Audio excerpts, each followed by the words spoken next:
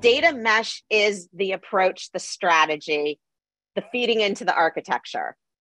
Data fabric is the technology that makes it all run. Now, sometimes we talk about data mesh as being technology or a platform, but it really is architecture, because what you're doing is you're taking the domain expertise through domain ownership, which is decentralized. So pulling that tribal knowledge, and tapping into it.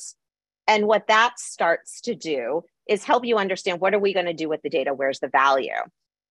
You're doing that through self-service, because you've enabled through capabilities to make that possible. So you could run the spectrum on technical and data expertise.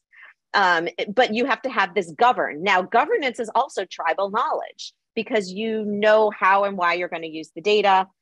We talk about governance as code, because you want to apply those controls where they're most meaningful, rather than just, way back in my database environment, as I talked about earlier. And then lastly, and my favorite piece of this is data as a product, or data products, because really what you're doing is you're not just saying, oh, I need to do this connector, I have to do this ETL job, or I got a pipeline going over there, or that's my database source or whatnot. It's this compilation of data components and assets that really is defined by value. And, that value indicates what types and how those types of capabilities are going to be applied.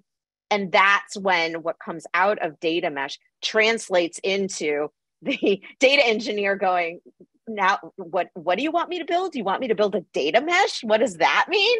It's like, no, don't worry about it. You've got the tools, or you got emerging technologies, take advantage of that. But that's really where data mesh comes in. And so these concepts that I talked about earlier about connected intelligence, defining your value, and then looking at the patterns of how we work, those are patterns, because those are decentralized operating models today. It's not centralized organization. So that's where data mesh fits into a lot of the concepts that we were talking about just now.